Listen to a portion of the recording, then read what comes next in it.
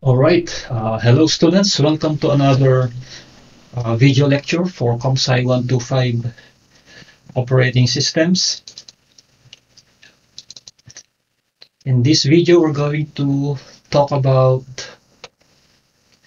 common concurrency problems. So at this point, we already know what concurrency is all about and the issues that we need to handle when we have concurrent programs.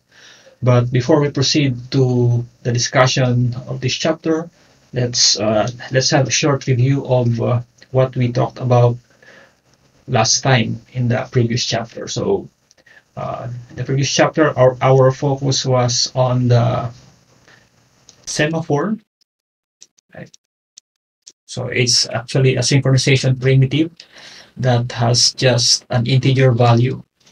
And this integer value is manipulated by two operations, the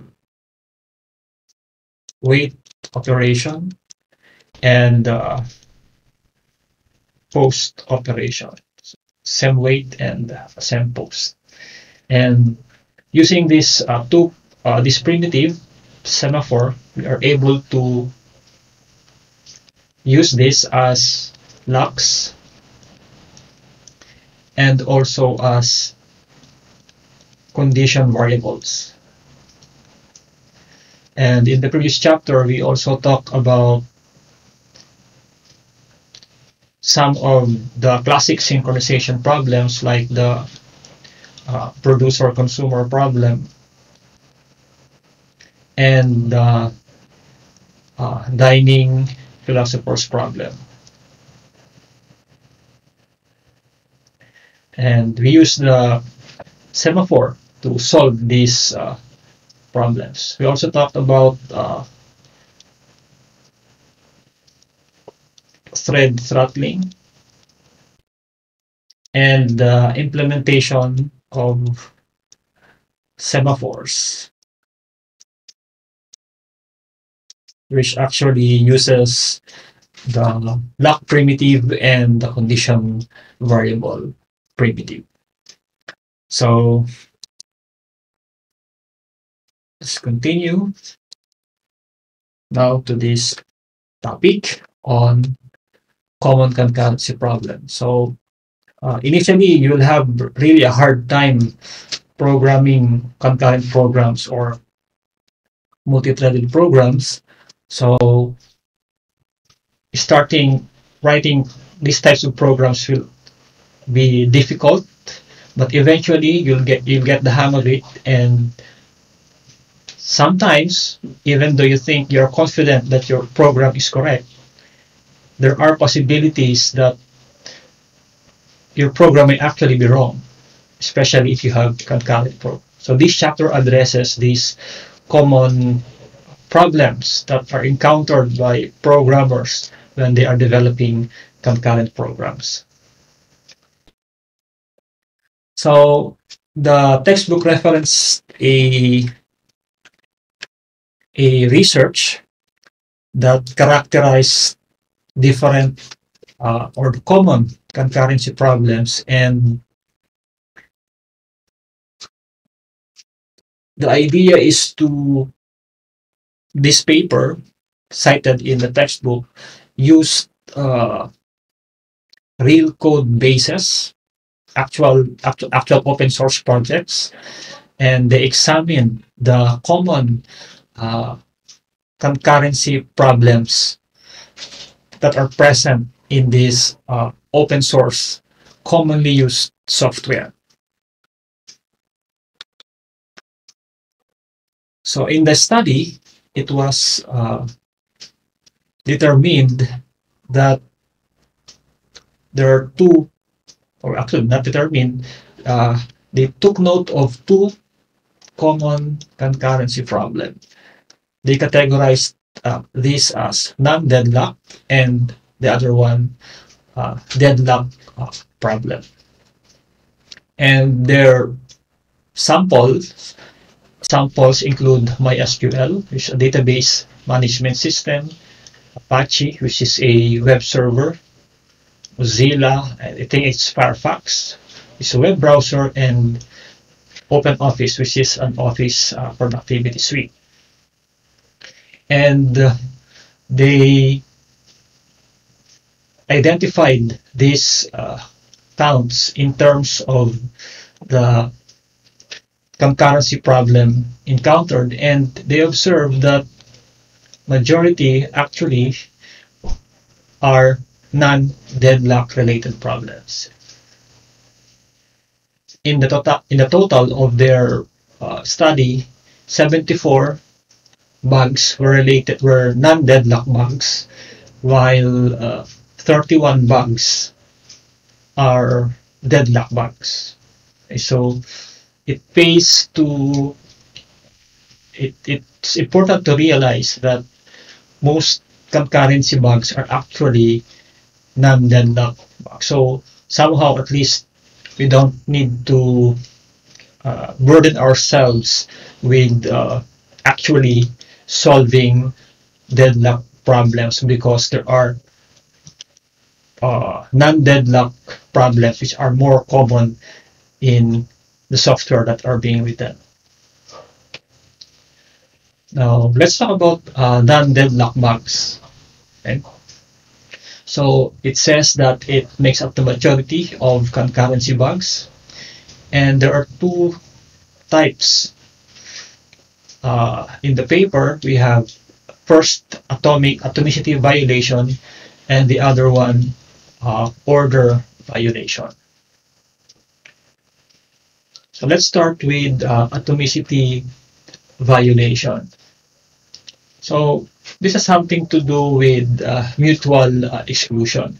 So the idea here is the desired serializability among multiple memory accesses is violated. So basically you have a shared variable, and then a lot of threads are accessing this shared variable, and ideally the order of this the access of this memory variable should be well defined, but unfortunately, due to coding errors, some programmers might forget about it.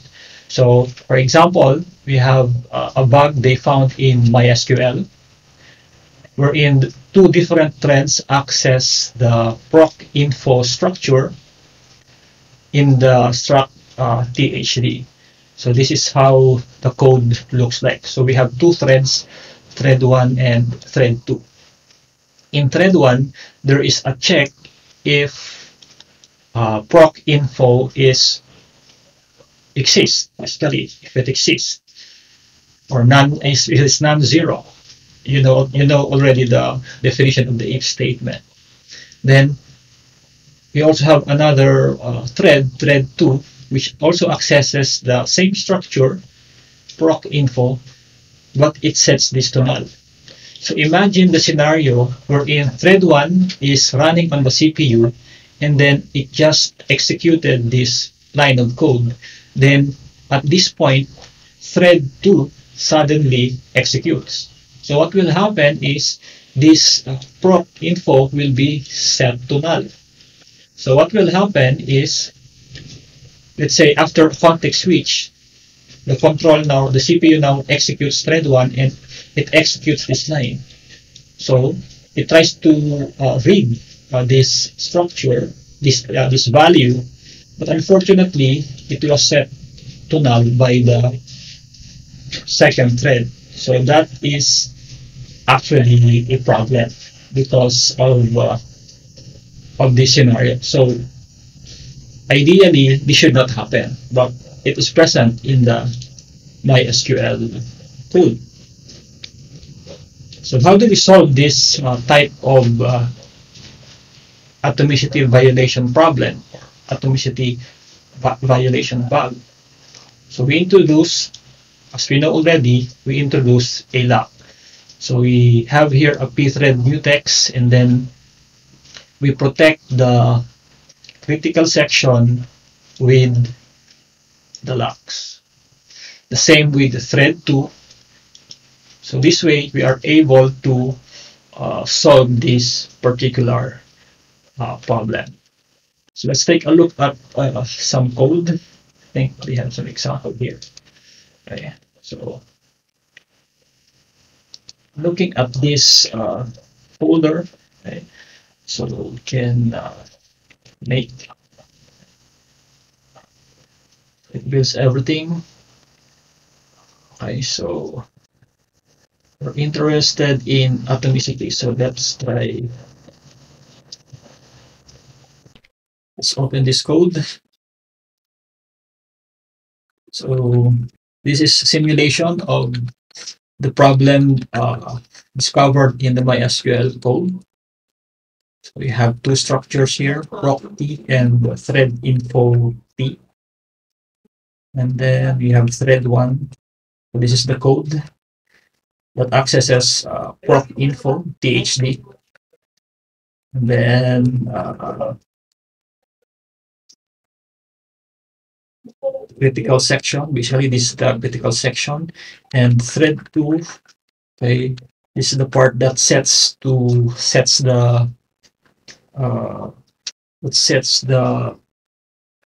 structure to null. Okay? And then we have the main code, which basically creates a thread and joins. Okay? So let's try this code. So as you can see, because of this atomicity violation, we get this segmentation fault.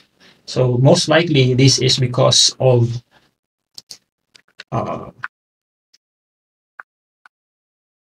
this part here being set to null, and then thread 1 trying to access this information. Now there is a fix for this.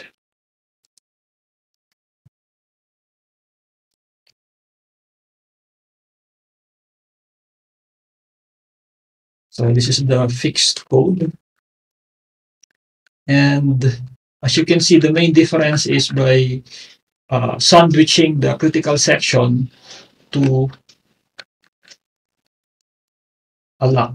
So you have locked and locked. The same with thread 2. So when we run the code,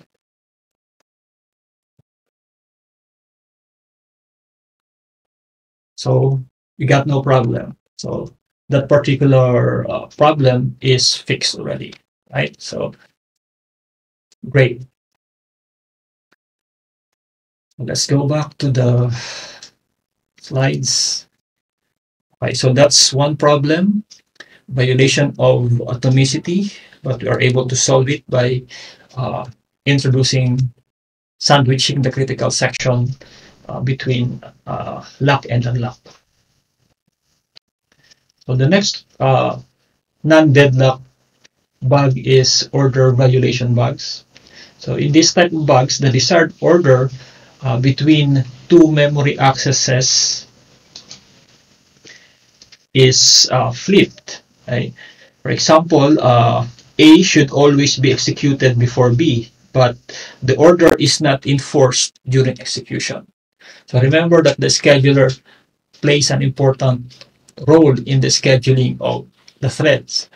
Although we might assume that A will execute first and then B, it's possible that the scheduler might not do that. So it's really difficult to make such assumption.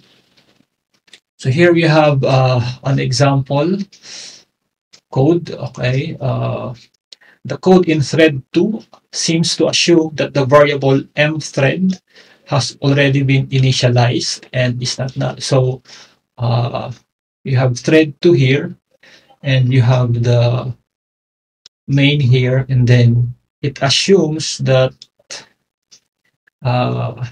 this S thread, okay, has already been initialized, when in fact it hasn't been. Okay. So again, this will be a problem because there is no check here. Right?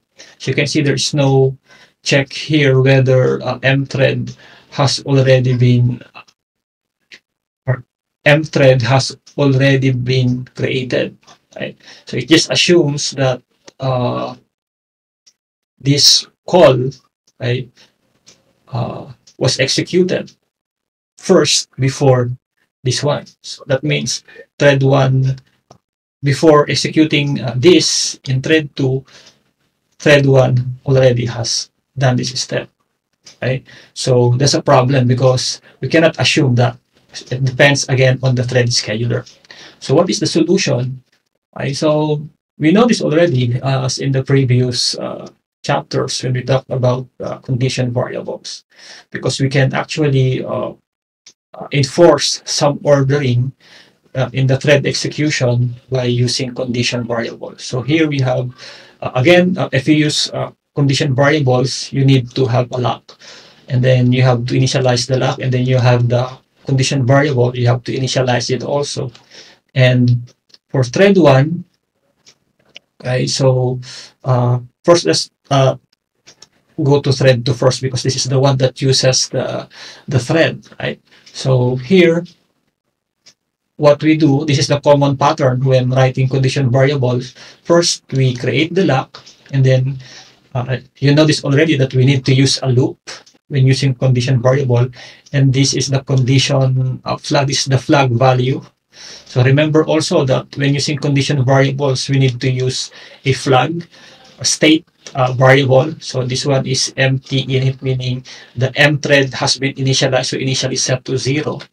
So what we want to do here is to check whether to continue waiting while the M thread is not yet initialized. So that's why we have the while loop here, and then we have this wait on the condition variable. Okay, so meaning thread 2 is waiting for thread 1 to create the thread, and then to obtain the lock, set the state variable empty init to 1, and then signal thread 2 that it is already done, okay, and then unlock. So it will wait the thread 2, which is waiting on this condition variable. So this solves the problem of on order violation, right? Because thread 2 waited for thread 1 to allocate the thread. Yeah, empty thread. So let's check if there's a code here. Okay.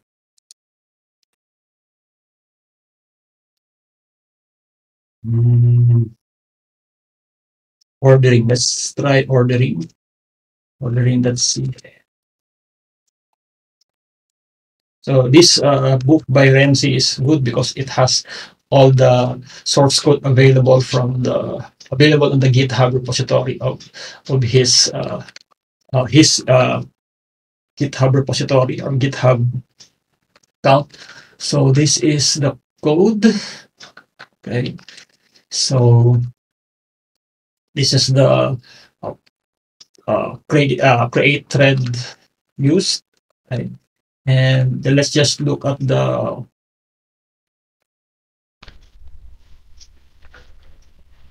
so this is the M main, right? So this is the code that tries to access M thread, right? And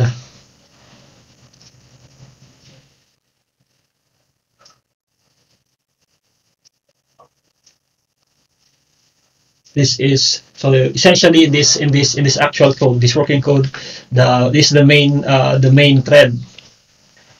Right? This is the main, as I told you already, that this is the main thread, and this is where the pthread create is created. And then it assumes that this M thread is created already, right? So this part here, right? So let's check the execution of this support code.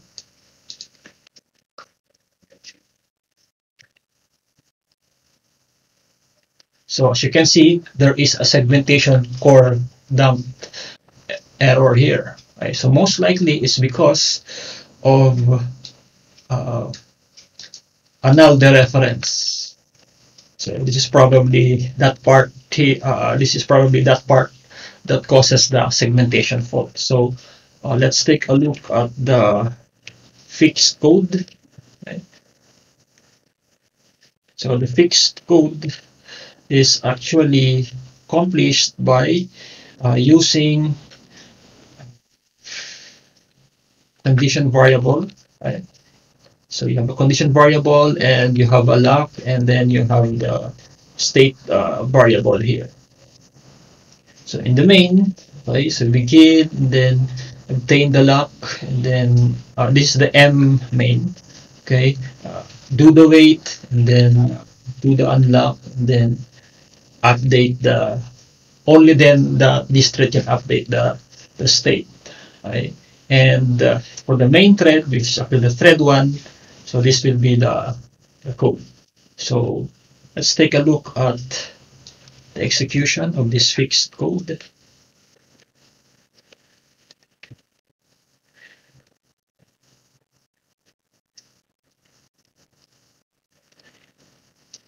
And you can see that there is no segmentation fault that is occurring, because essentially what happens is we fix this. We fix the ordering violation.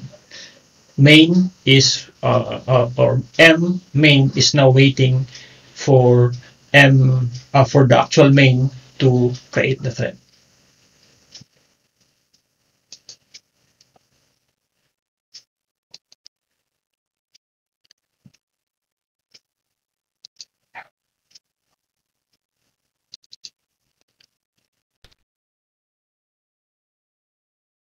Okay, so that fixes our order violation.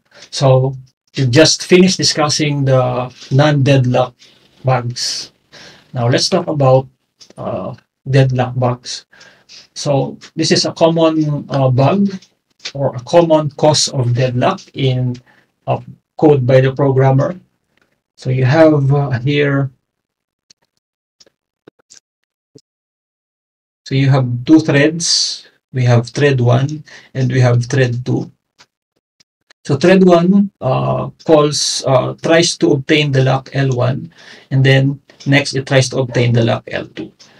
While thread 2 tries to obtain the lock L2, and then next is try to obtain the lock L1. So this is the case, if you recall our discussion on the dining philosopher's problem, this is what happens. You can think of L1 and L2 as the forks of the philosopher. So thread 1 is philosopher 1, thread 2 is philosopher 2, L1 is the left fork, L2 is the right fork. Okay, so something like that. And we can visually represent this interaction using this diagram.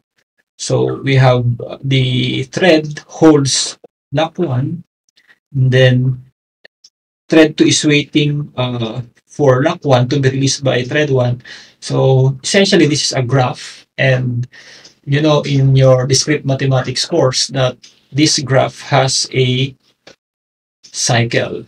So usually in other textbooks it's called resource allocation graph. Resource allocation graph. So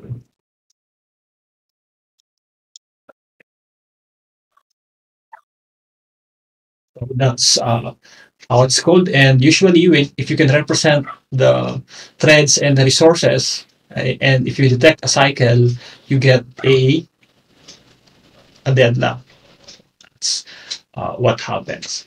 So how do you solve this problem? In the dining philosopher's problem, we solve the deadlock problem by making sure that the fifth philosopher will not try to obtain the forks from left first and then right fork. So we change the order for the last philosopher to choose to try to obtain the right fork first before the left fork. So in that way, we try to break the cycle, because of that technique. So the question, that an interesting question is, why do deadlocks occur? Why this scenario happens when it comes to resources and threads? One reason is uh, in large code bases, there are complex dependencies that arise between components. If you have an operating system, for example, if you have a database management system, for example, so there are a lot of components interacting, and you never know the dependencies that might uh, eventually uh, come about or arise in their interaction.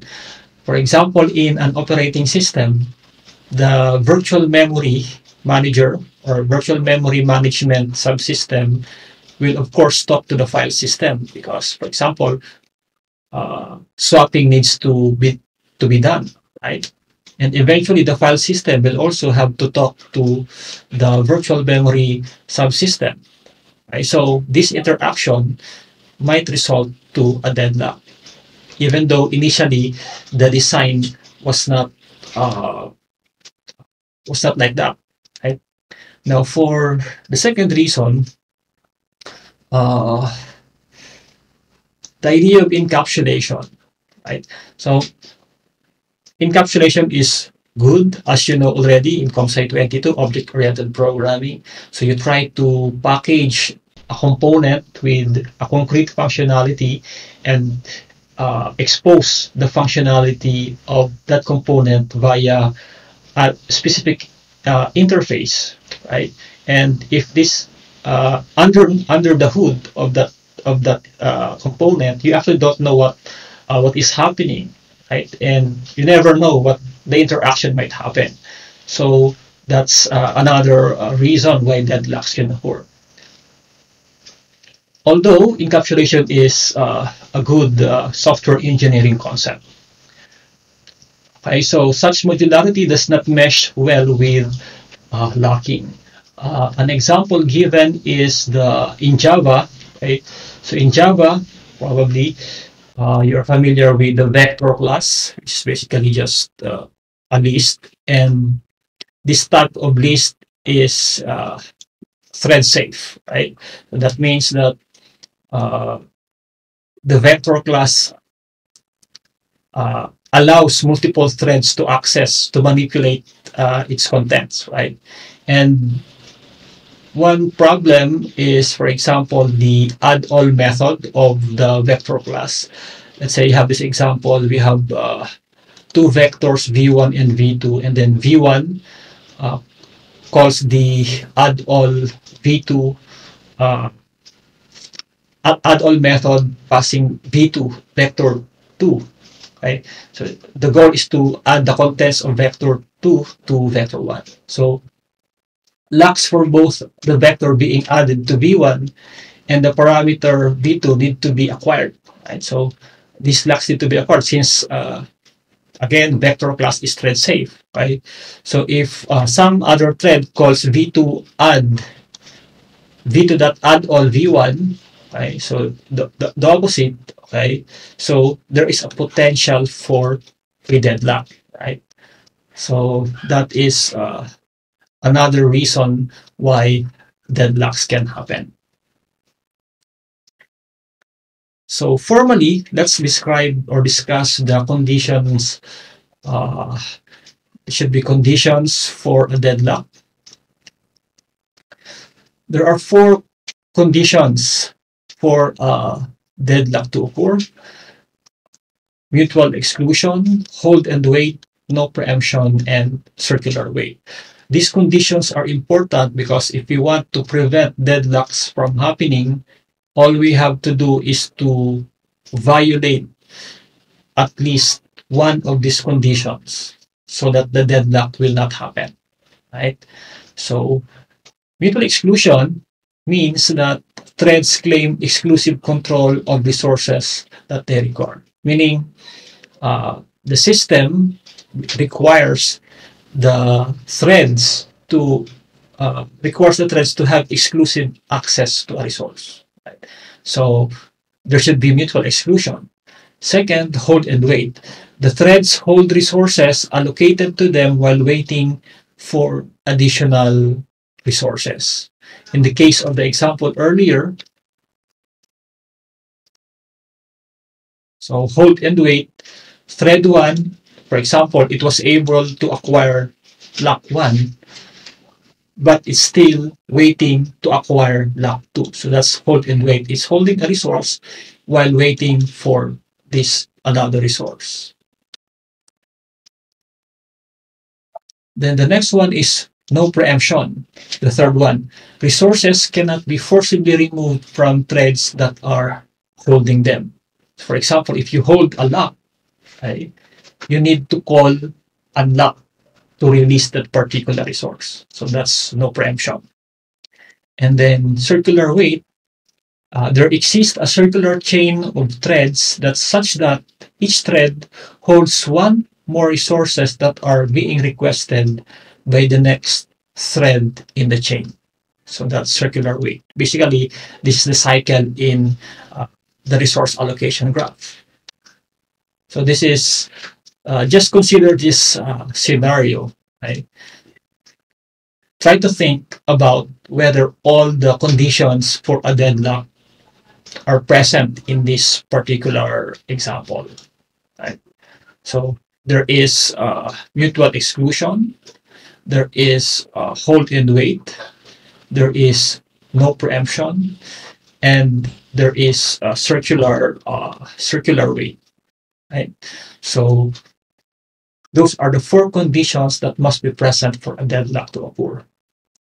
So in order to prevent the deadlock, we need to violate at least one of these conditions.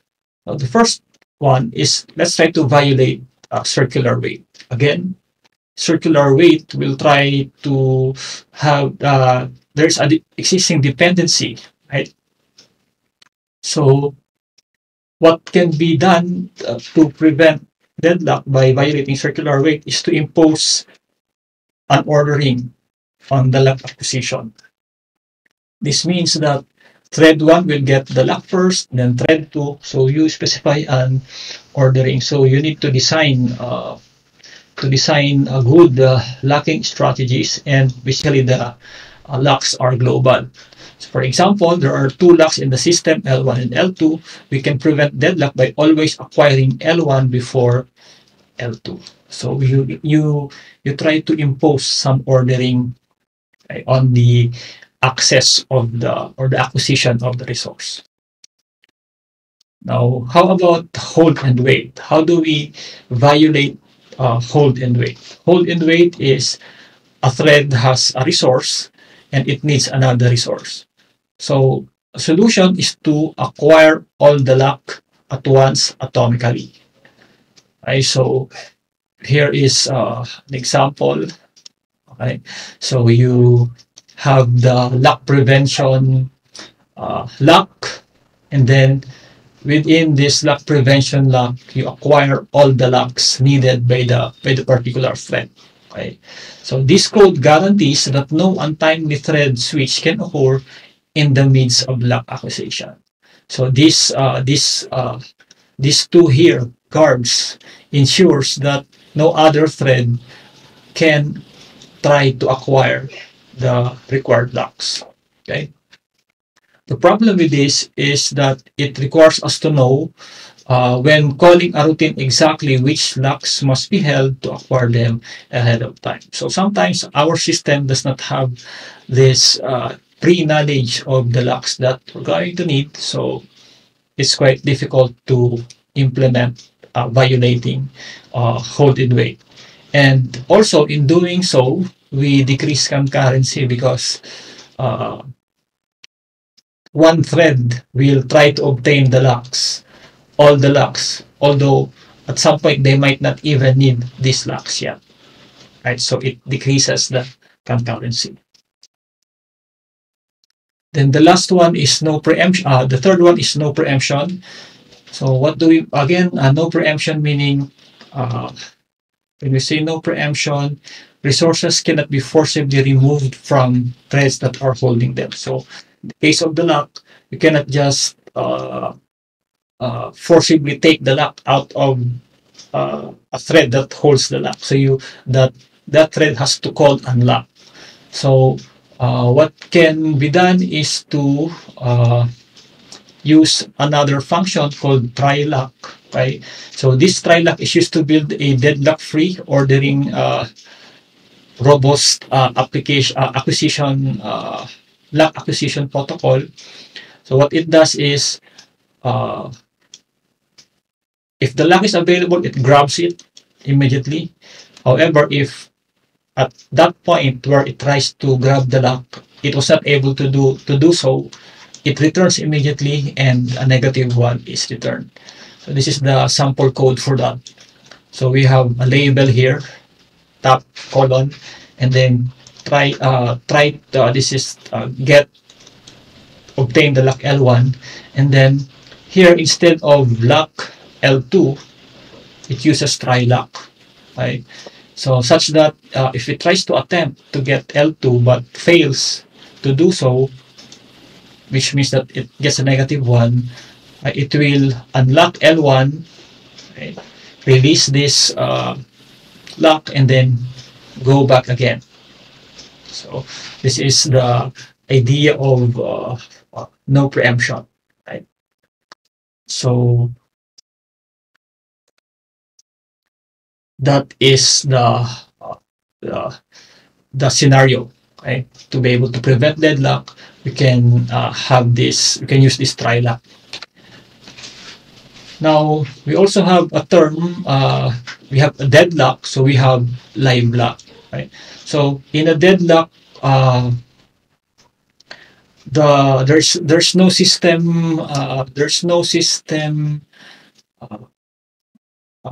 progress that is happening, right? There's no progress, right? So in a live lock, two threads might be running through the code sequence acquiring the lock over and over again, but failing to acquire the lock. So as shown here, so this might continue indefinitely, right? So it seems like actual work being done here, which is basically just lock acquisition, but it always fails, right? So it's called a live lock because it seems like actual progress, but it's actually not actual progress. It's simply lock acquisition. So that's the idea of a live lock. So this is the part wherein the threads are busy acquiring the lock, but actually they're not making progress because the locks are never acquired. Okay, so the solution is to introduce a random delay before looping back and trying the entire thing over again, another round. So introduce a random delay, or random sleep, for example. That's for the live lock. Okay. And the last one is to prevent a deadlock, we need to violate mutual exclusion. But oftentimes in some systems, we can't do this, right? Because some parts of our program will actually require mutual exclusion, because otherwise, if we don't have mutual exclusion, then race condition might happen. We can say, okay, we prevented deadlock, but race condition can happen. So it's not actually a good solution to violate or prevent mutual exclusion in order to prevent a deadlock from happening. So, but we can do that by using a lock-free or wait-free approach, wherein we don't use locks, right? We don't use locks, but rather we use the basic operations, the hardware instructions used to build the locks, right? The atomic instructions. And data structures can be built without actually using the locking abstraction, the abstraction of a lock. So here is an example of, we discussed this already in the implementation of the locks. So we have the compare and swap instruction. for a processor, and this one is atomic, meaning everything in this is executed uninterrupted. Everything here it cannot be interrupted, right?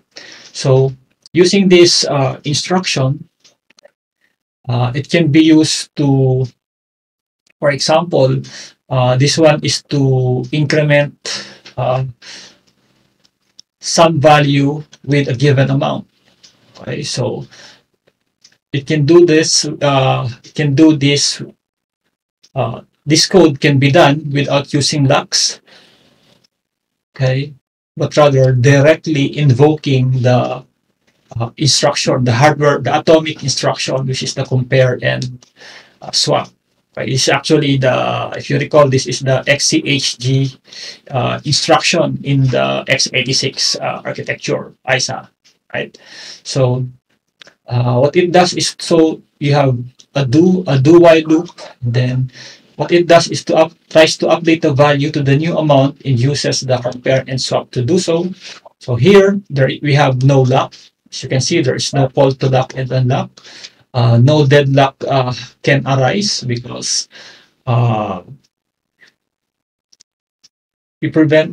we still have there's no concept of mutual exclusion in this particular problem. So there is no mutual exclusion, but we are able to solve the race condition problem. No mutual exclusion, but we are able to solve the race condition problem because of using this atomic instruction. And then, of course, we have still a live lock possibility because, again, this loop can, the CPU can indefinitely loop in this block of code. So there's still a possibility of a live lock. So, for example, this one is an insertion of a node. So let's say in a list, so you have the insert function and the new value. First, you have to allocate a node and then make sure that the node is allocated, and then you set the value of the new node to the past value. Then you insert it at the head. So next one is the next node of the new node is the head, and then head is set to the new node. So insert at head, right? So if called by multiple threads at the same time, of course, there will be a race condition. So a lot of threads try to call insert. Of course, there will be a race condition in this particular critical section. Right? So solution is to, of course, to surround that with lock, right? So by now, I suppose you're already comfortable with using locks to guard critical sections of code. And it can also be done using the wait-free approach, right? So how is this done? Right, so you have malloc assert, okay, and then you set the value, and then you simply perform the compare and swap. This will work because basically it's just pointer addition, right? Pointer arithmetic, pointer addition, so memory address addition. So this will actually work, right? So yes, that's for solving this, preventing deadlock by eliminating mutual exclusion. So those four approaches prevents deadlock, right? Another approach to handling deadlocks is called deadlock avoidance, and this is accomplished via scheduling, right? So the idea here is you allow the four conditions of the deadlock to happen, right? But you do some uh, uh, monitoring, right, in the system, so that you will be able to avoid the possibility of having a deadlock, right? And for this to work, the system that avoids deadlock, okay, there should be some global knowledge. For example, which locks various threads might grab during their execution. So this should be known to the deadlock avoidance module, and subsequently schedules said threads in a way to guarantee no deadlock can occur. Right? So this deadlock avoidance module can be integrated into the scheduler, as will be shown in the succeeding slides. So here's an example. Again, it requires a priori or prior knowledge of the resources that the threads will need. For example, thread 1, so in this example system, we have 2 processors, 2 cores, and 4 threads. So we have thread 1, thread 2, thread 3, and thread 4. And then these threads will use 2 locks. There are 2 locks in the system. And thread 1 will use lock 1 and lock 2. Thread 2 will use lock 1 and lock 2 also. Thread 3 will not use lock 1, but it will use lock 2. And thread 4 will not use these locks. So what the scheduler does to avoid deadlock is to schedule the processes in this manner. So on CPU 1, it will schedule T3 and T4, and on CPU 2, it will schedule T1 and T2. Right? So as long as T1 and T2 are not run at the same time, so T1, T2 here, no deadlock could ever arise. Right? Because these are the 2 threads that require both locks 1, both lock 1 and lock 2. Okay? So that's the avoidance technique. Okay? So another example would be we simply change the lock usage. So in this scenario, T3 will now use L1, unlike in this one, T3 will not use L1. So here, this will be the schedule that will be made in order to avoid deadlock. So CPU 1, okay, simply put T4 there, and then CPU 2 will be T1, T2, and T3. So doing this, these three threads that will contend for locks 1 and 2 will not be in a deadlock state. Right? However, the completion time, of course, will be longer compared to this one, which is up to this point. This is the duration, the execution of the tasks. Well, this one, you have a longer completion time. Okay, so another one is to detect and recover. I don't know if this is the last one. So in the detect and recover, okay, so you simply allow in the system simply allows a deadlock to happen, but it takes there is a process that tries to check if a deadlock has occurred, okay, and then recover from. For example, if the OS freezes, then we simply reboot the system, right? So most kernel developers will not concern themselves about deadlocks, because as was presented earlier, most bugs are actually not deadlock related.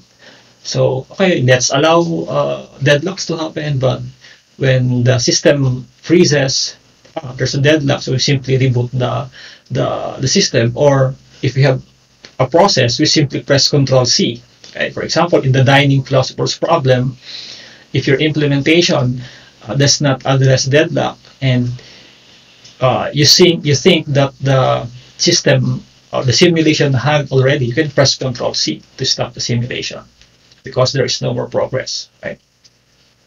With database systems also, okay, so we talked about readers and writers also in the previous chapter, right, for databases. So it's also possible for deadlocks to happen, right? So what is done in most databases is to run a deadlock detector, and it basically builds a resource allocation graph, right? And then if a deadlock is detected, then the system will need to be restarted. But usually this happens very rarely. Okay, so I guess that's the end of this chapter. So let's take a look at some code. If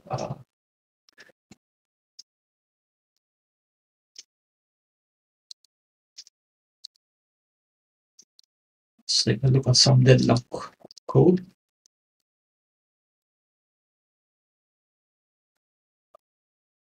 Okay, so we have a deadlock here. Let's take a look at the code.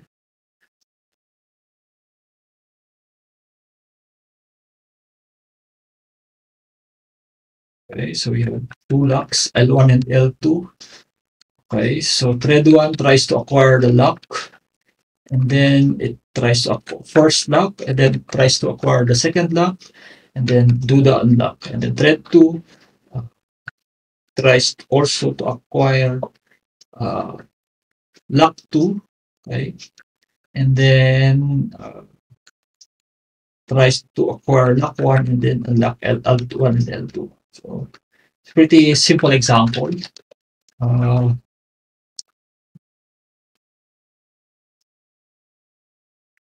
So deadlock shows a simple 2-cycle deadlock until you hit a deadlock and are convinced that the deadlock can go. So let's take a look at that code.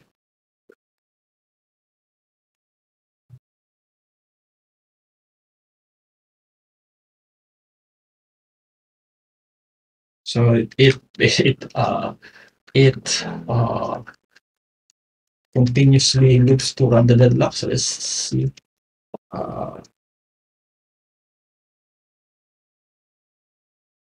Okay, so it continues to run it runs the code repeatedly until we probably hit a deadlock at some point. So you can experiment with this code, and hopefully, probably when you did or when you wrote the lab on implementing your own dining philosophers problem simulation, you got to observe the deadlock happening. So as you can see in this example, okay, begin thread 1, try to acquire L1, and then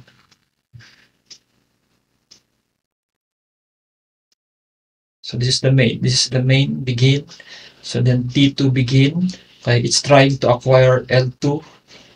It was able to acquire L2, then T1 begins and trying to acquire L1, and it was able to acquire L1, but it's trying to acquire L2.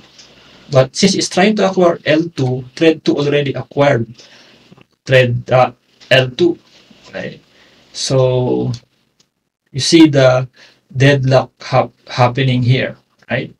So T2 is trying to acquire L1 at this point, but L1 is already acquired by T1. So there is a cycle in the dependency graph, the resource allocation graph. So thus we have here the system hangs. So again, we allow the system to have a deadlock. So for what we do now is to detect and restart. Okay, so we press Control C to stop the process. Okay, so that will be the end for this chapter. See you on the next chapter.